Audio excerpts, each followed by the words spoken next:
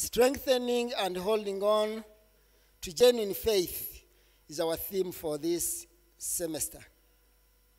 Last semester we were handling the theme of leadership. Leadership for ourselves as individuals, leadership in our ministries, leadership in our families, leadership in the Church of Christ.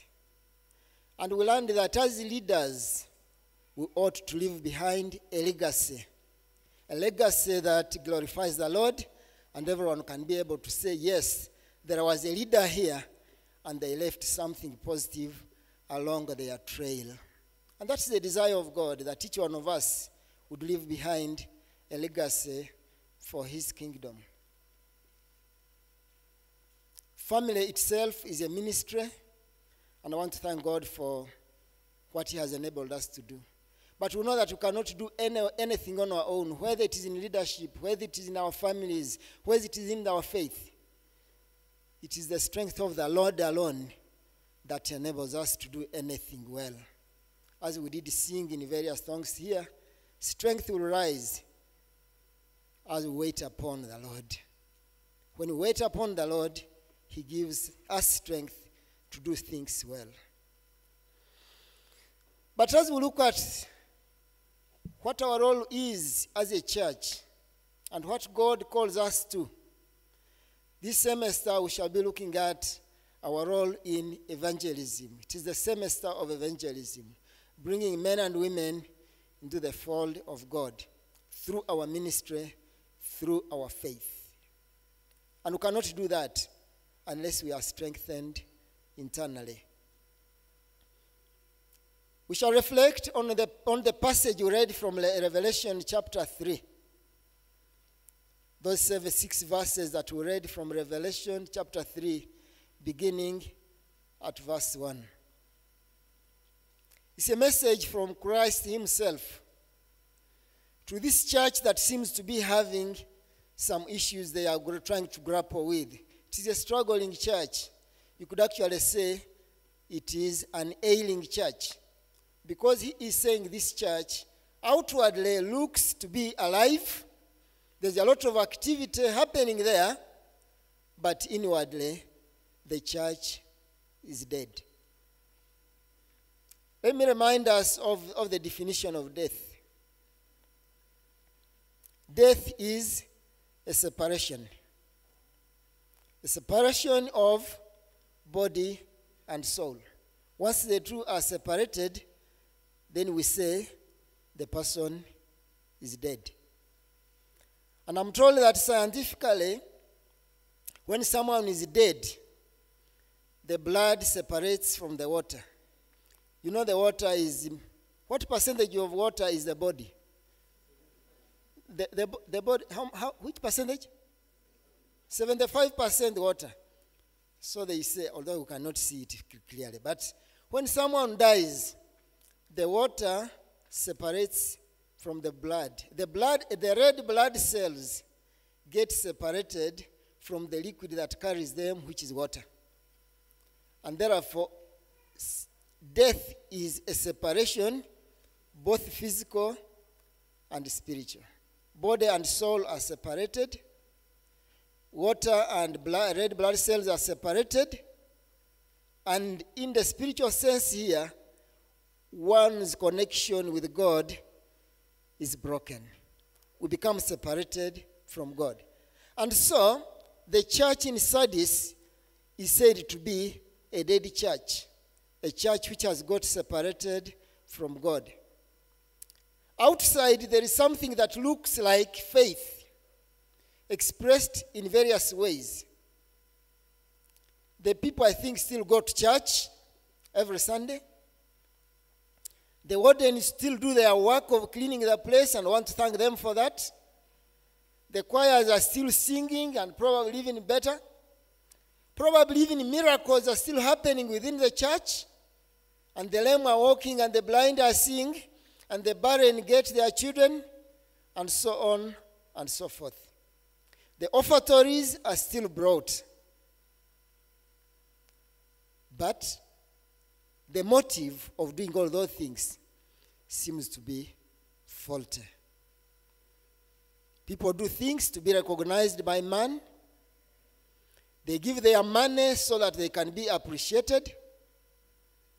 They do good works so that they can get favors somewhere else. When evil abounds, nobody is speaking. I don't know whether the church in Uganda does not sometimes reflect the definition, the expression of the service of the church in Sardis. In the political arena, we have seen things go wrong, and we have largely kept quiet. People do things that are unimaginable. You begin to attack people without cause. Civilians are attacking government without cause, and we keep quiet. Government attacks people without cause, or with a force greater than would have been required for a response, and we keep quiet. And yet on Sunday, the church is full of people praising the Lord and talking about truth and justice. Jesus is saying it to the church in Sardis. You have the reputation of being alive, but actually you are dead. Your works have not been found worthy before the Lord. Yes, you do the works, but your motive of doing them is wrong. They are not guided by the Spirit of God. They are not guided by love. Because the scriptures tell us that anything that is done outside love is like filthy rags. Our righteousness without Jesus Christ is like filthy rags. And so when we do anything that is not in love, we are not doing any righteousness. And this is what was happening in the church at Sardis. Their love for the God is no longer sincere. But then he tells us that there is an opportunity for them to turn back to him. That yes, they have cheated one another. Like many of our Christians are in public offices. On Sundays they are in church. They probably even give their tithe. Although the Church of Uganda, we are very guilty because we don't bring the whole tithe. True or false? How many of us offer the truth, a real tithe? Of course, you are supposed to give it in secret. But it's a challenge to us. We give, but we don't give the whole thing. And we are guilty of that before the Lord. But the Lord is saying, there is an opportunity for you. You have a reputation of being alive, but you are dead. Their deeds do not tally with their faith. But he is saying, come back. Remember where you have fallen from. And rekindle that little faith that still remains in you. We can't trash it out that your work is nothing. You do some work because you know there is someone you are working for. But he is saying you are not fulfilling the whole law as he requires. And he's likening it to sleep. That's why he says, wake up, strengthen what remains and is about to die out. For I have not found your deeds complete in the sight of God. Yes, they are doing well, but it looks like for the church in Sardis, they have done a paper, but not satisfied the examiner. So he's saying, you're going to have a retake. A retake is an opportunity for us to start again, to have a new trial. At the time I went to university, when you failed 3 subjects, there was no retake. You would just be sent away from the university. I remember colleagues who entered within university, and a colleague failed 3 papers, and they said, your chances are over. We used to have what we used to call the Dark Friday at Makerere University. Dark Friday was the day when the results for veterinary medicine and human medicine came out. That was a dark Friday. Because in veterinary and the other medicine, there always were people who could not make it, who are not given an opportunity for a retake. They had to be disqualified and go out. And when you are disqualified at that time, you didn't have an opportunity to do another program. For us here, if you cannot make it in medicine, there can be opportunity for you to say, can I go to agriculture? And the university will allow you. But that time, it was never the case. There was no opportunity. But the Lord is good and gracious. He gives retakes. Hallelujah. And allows you to start again. And for him, he forgets your past and does not even indicate that it was a retake. If you deserve a first class, you will still have it. And those who have a first class the first class is entering into heaven. All those who have retaken and passed and lived a righteous life before him will inherit his eternal kingdom. God is not like us.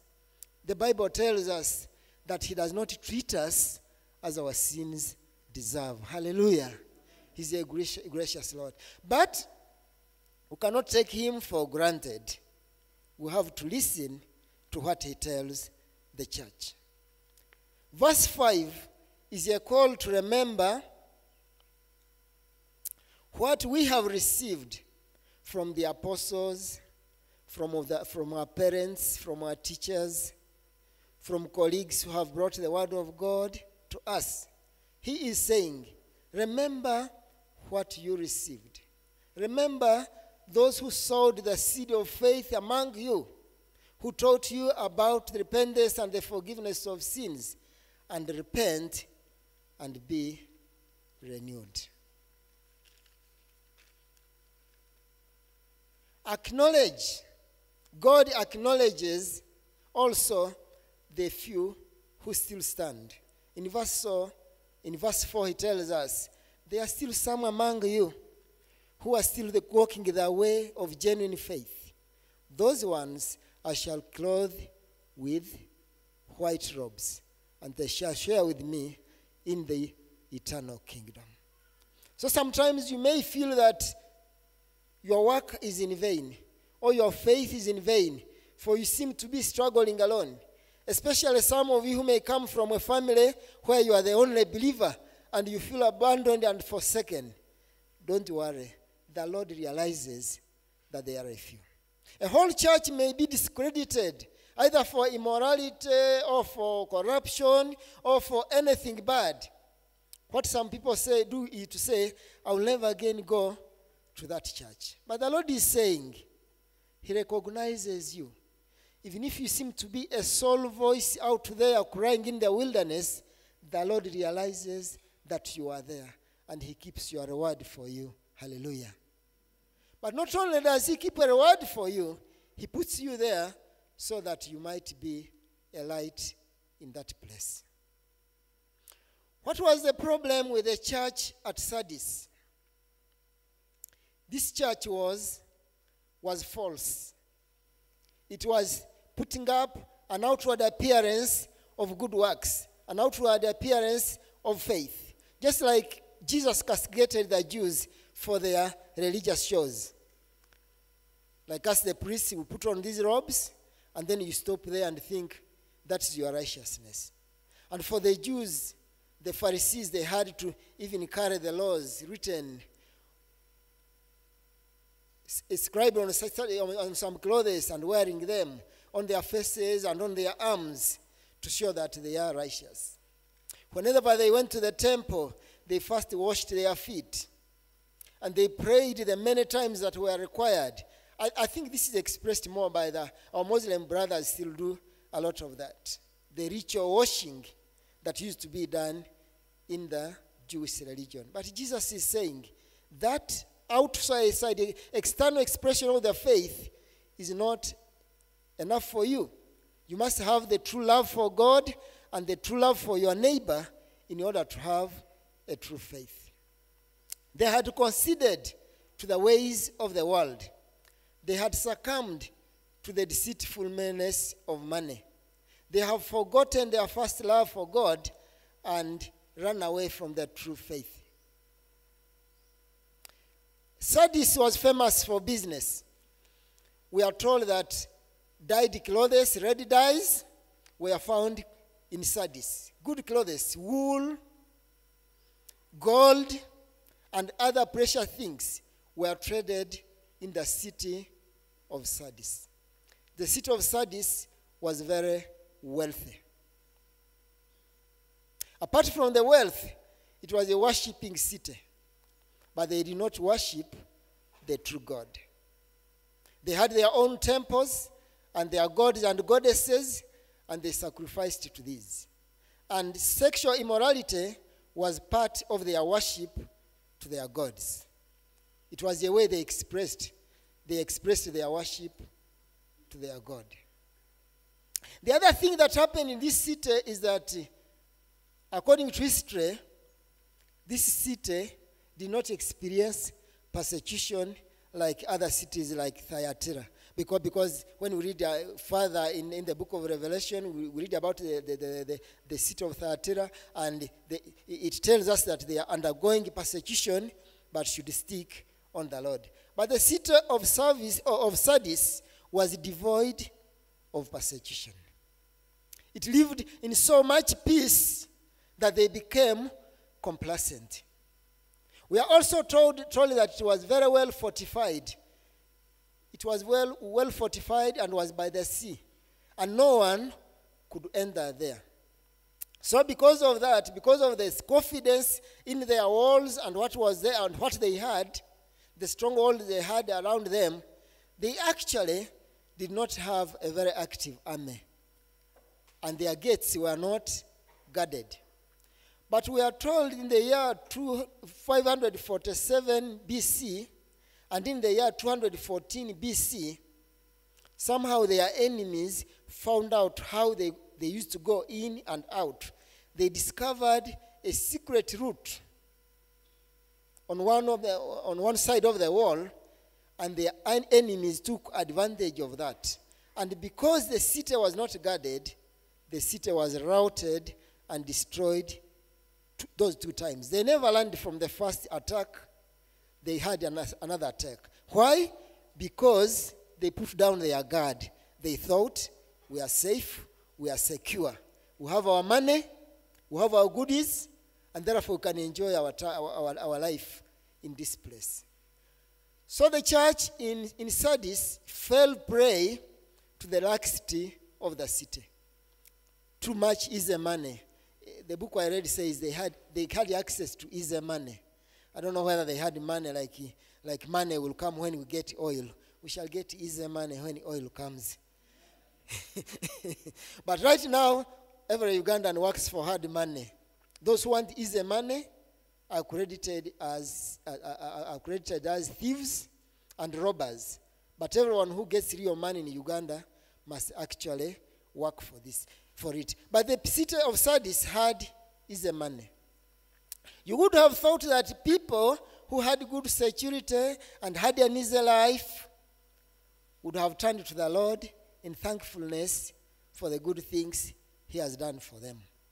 But instead, the people of Sardis spent their money on immorality. They had so much that they forgot the Lord their God, the Christ who called them to be a church.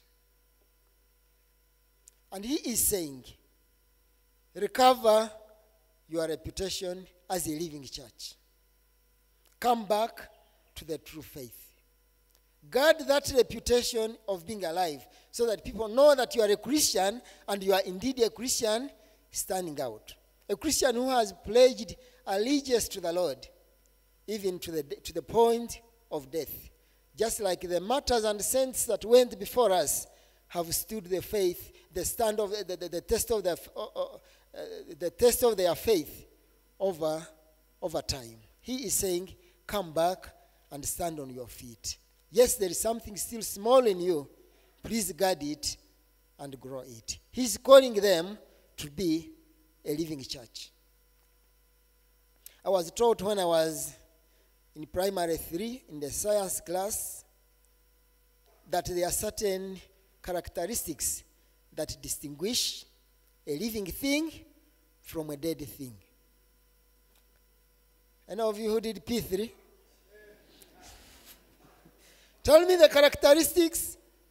And at that time we used to call it probably characteristics, something of the sort. Okay. Characteristics of a living thing. 1, they move. Do all living things move? Are the trees living? Do they move? A retake. Dr. William, they change in size. And what do we call that? They grow. Living things grow. And for a human being, when we talk about living, when we talk about growth, we are not just talking about changing size, as my brother has said. We are also talking about the mental growth. We are talking about growth in relationships with one another. We are talking about growth in being organized, knowing what to do and not what to do. But above, we are talking about our growth in the knowledge of our Lord and Savior, Jesus Christ. Our relationship with God must grow. So if we are going to be living beings, but also members of the Church of Christ, we must grow physically, spiritually, emotionally, relationally. That one probably does not. But in the way we deal with one another, we must grow. In our judgment, in making decisions, we must grow. Now, first years, you are going to have to make certain decisions. How to use your spare time is a decision you will want to make. And you need to choose which kind of friends you will hang around with. You will need to choose whether you will spend your time in church on a Sunday morning or whether you will watch a movie on a Sunday morning. I hope that we shall make mature decisions as Christians, that we are expected to grow. So living things grow. What else do? They die. That is the last stage. You should have gone systematic. Okay, they certainly will die. Our times and days are numbered. By the way, let me remind my elder colleagues, the Amoses and the Williams.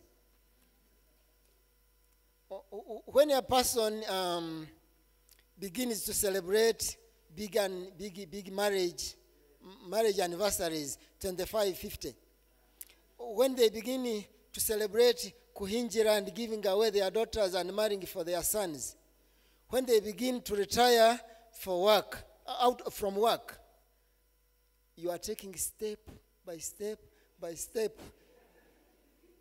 You're going down. You're not going up. You are actually... It's a journey to the last destination.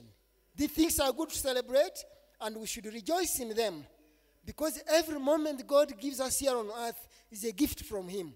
So if we are going to do a wedding, let us do it. But I'm not warning young people, please don't make weddings that will leave you in debt.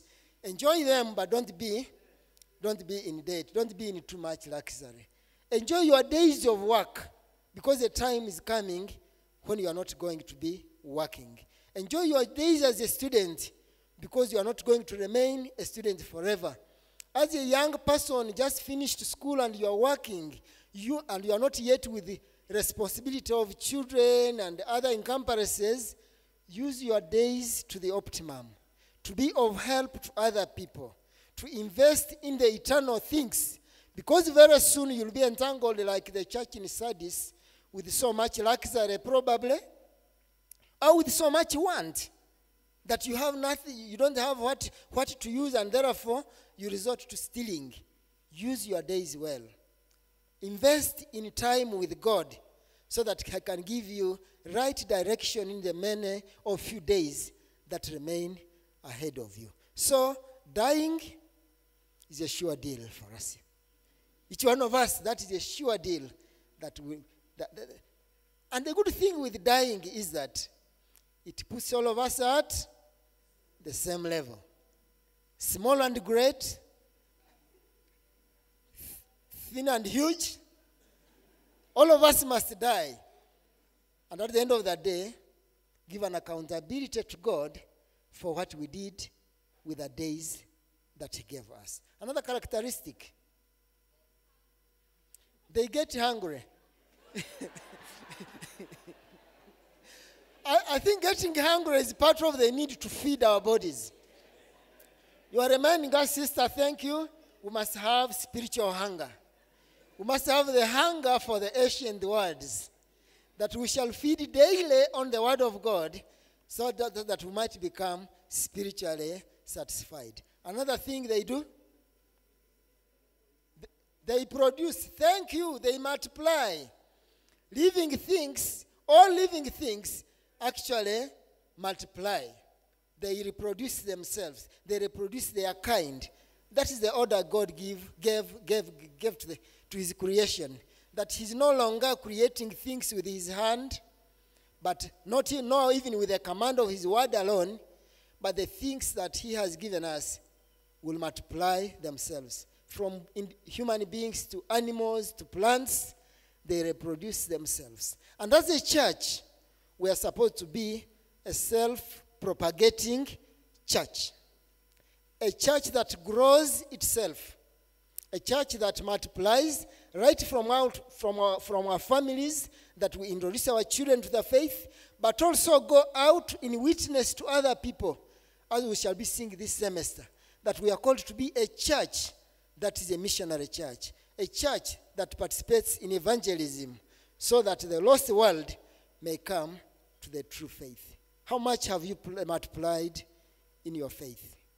Are you an aroma for Christ, going out to become an evangelist through your words and through your works? Another characteristic, they breathe. Thank you. What do we call that? Scientifically. Respiration. Respiration. What is transpiration? It's the same. Yeah. Okay. When plants breathe in and out, what gas do they take out? Carbon dioxide. Very good class. Thank you. And what do they breathe in? Oxygen. How do Christians breathe? Don't tell me they do. In, out. How do we breathe as Christians? The word of God, that one is food. But we breathe what? How do we breathe? He has told us here, in this passage here, we breathe through repentance. We take out that which is of no use, and that is sin in the Christian's life. And we breathe in the power, we breathe in the Holy Spirit to empower us to be holy, even as the God who calls us is holy. Since when did you breathe as a Christian? When did you last repent? This breathing is supposed to be every moment. We don't get saved and say, we have reached there, we have finished. Breathing is a daily exercise that we must do as believers. And so he's calling the church at Sardis to return and repent. So, living things will eat and will grow, will feed, they will grow, they will breathe, they will multiply, and they will die at the end of the day. The church in Sardis, when they got all the wealth around them, forgot these principles. It was no longer multiplying itself. People were no longer growing in faith. People were no longer going out in service to others. And they forgot that they were going to die. And the Lord is saying, strengthen that which is still in you.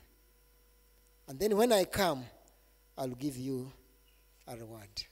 What are we doing in our faith?